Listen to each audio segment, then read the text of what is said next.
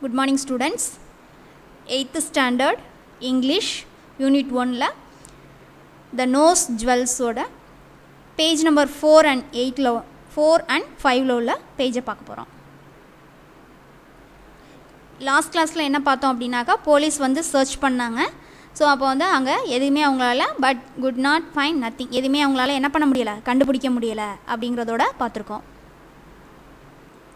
இப்போ போலீஸ் வந்து சர்ச் பண்ணிட்டு இருக்காங்க. அப்போ ராமையாஸ் ஹார்ட் வாஸ் இன் எ ஃப்ளட்டர்ட் அப்படின்னா என்னதுன்னா படபடக்கிறது. ஸோ இப்போ ராமையாவுக்கு என்னதுன்னா போலீஸ் வந்து சர்ச் பண்ணோன்னா ரொம்ப படபடப்புன்னு இருக்கிறாரு.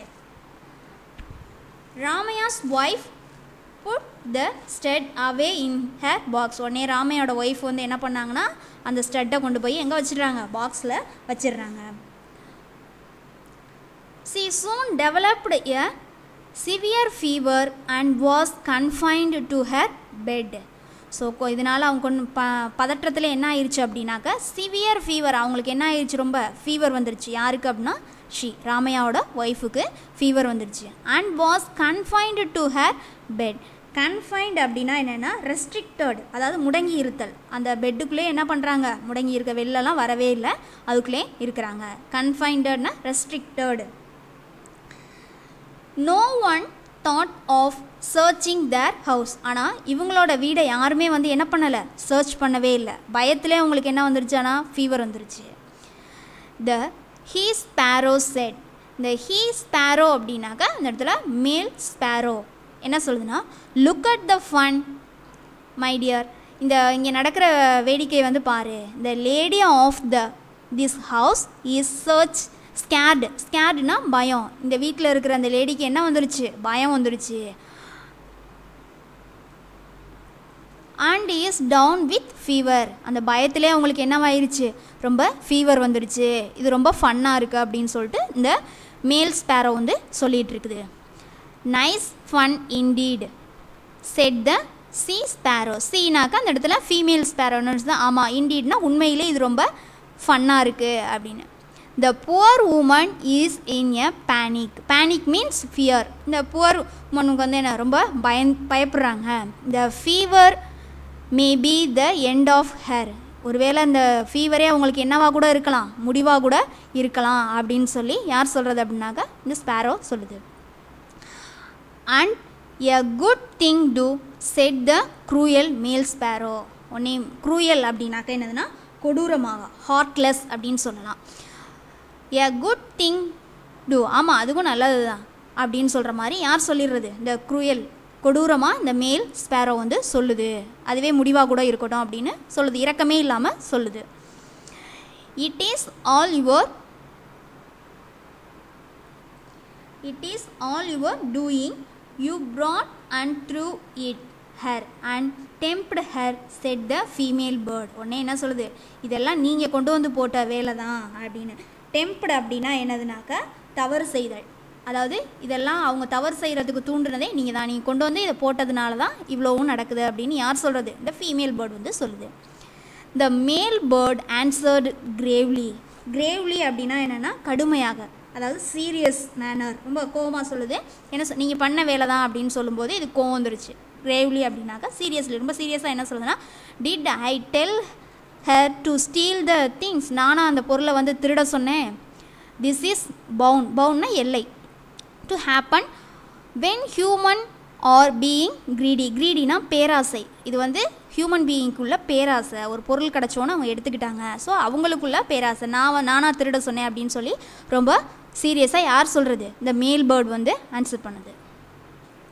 rightly said, we should never be greedy for what belongs to others. Okay, right. நம்ம we should never be greedy, பேராசைப்படக்கூடாது. what for belongs to others, மற்றவங்களோட பொருளுக்காக நம்ம என்ன பண்ணக்கூடாது, ஆசைப்படக்கூடாது.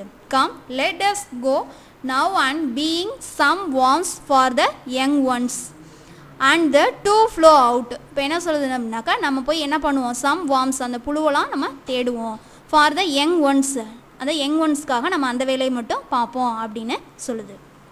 சொல்லிவிட்டு and the two flow out, ரெண்டுமே என்ன பண்ணிடுச்சுன்னா பறந்து போயிடுச்சு. Ramaiah and his wife spend the rest of life in fear of being God. இப்போ ராமையாவுக்கும் அவங்களோட ஒய்ஃபுக்கும் என்ன தான் இருக்குது அப்படின்னாக்கா ஃபுல்லாக பயம்தான் இருக்குது. ஏன் அப்படின்னா பீயிங் காட், பயம் வந்து அவங்கள வந்து ஆட்கொண்டு இருக்குது. த diamond nose jewel May still be with them. அதாவது அவங்க டைமண்ட் ஜுவல் வந்து அவங்கக்கிட்ட இருக்கிறது வந்து ரொம்ப ஹாப்பியாக இருந்தாலும் but the fever of getting God was even more. அந்த ஃபியர் அப்படிங்கிறது வந்து அவங்கக்கிட்ட, but the fear of getting, அந்த டைமண்ட் ஜுவல் இருக்கிற வரைக்கும் அவங்கக்கிட்ட அந்த பயம் அப்படிங்கிறது வந்து இருந்துக்கிட்டே இருக்கும். ஸோ அந்த லெசன்லேருந்து நம்ம என்ன தெரிஞ்சுக்கிறோம்னா we should never be greedy for what belongs to others. மற்றவங்களோட திங்ஸுக்கு நம்ம என்ன பண்ணக்கூடாது அப்படின்னாக்கா ஆசைப்படக்கூடாது. அப்படி ஆசைப்பட்டோம்னா அது ஃபியர் ஆஃப் கெட்டிங், எப்போவுமே நமக்குள்ள பயத்தை ஏற்படுத்திக்கிட்டே இருக்கும் அப்படிங்கிறதான் அந்த லெசனில். About the author. சக்கரவர்த்தி ராஜகோபாலாச்சாரி இன்ஃபார்மலி கால்டு ராஜாஜி. நம்ம அவரை ராஜகோபாலாச்சாரி என்னன்னு சொல்கிறோம் அப்படின்னா ராஜாஜின்னு கூப்பிட்றோம். Was an Indian politician, independence activist, lawyer, writer, historian and statesman.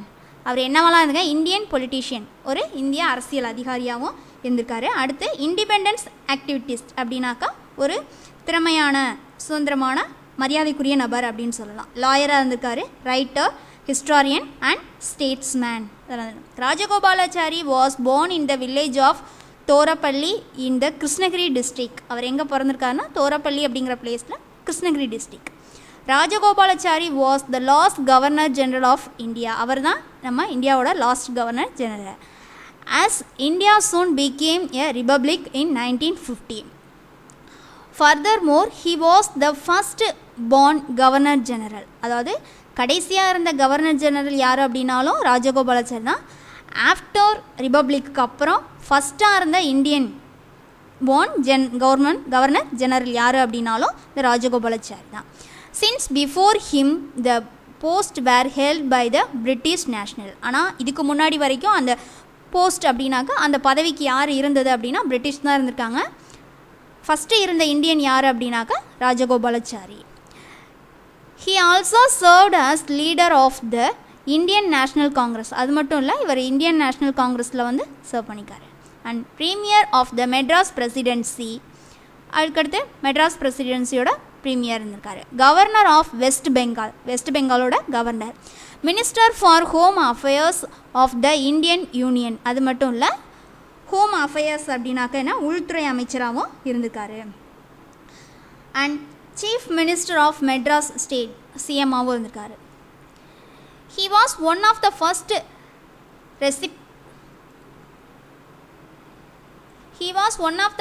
recipients of the Indian highest civilian award. Civilian அவார்ட்னா இராணுவத்தில் இல்லாதவங்களுக்கு கொடுக்கக்கூடிய ஒரு ஹையஸ்ட் அவார்டு தான் சிவிலியன் அவார்டு. அதையும் வாங்கியிருக்காரு. அந்த அவார்டு நேம் என்னென்னா பாரத் ரத்னா. ஓகே ஸ்டூடெண்ட்ஸ், இந்த லெசன் முடிஞ்சிருச்சு. நெக்ஸ்ட்டு பேஜில் இருக்கக்கூடிய சூஸ் த கரெக்ட் ஆன்சர். அடுத்து choose the correct ஆன்சர்னா synonyms. Next one antonyms. Next பேஜில் இருக்கக்கூடிய fill-ups, true or false, question answer, paragraph, இதுக்கெல்லாம் ஆன்சர் கண்டுபிடிச்சி ரைட் பண்ணுங்கள். Thank you students.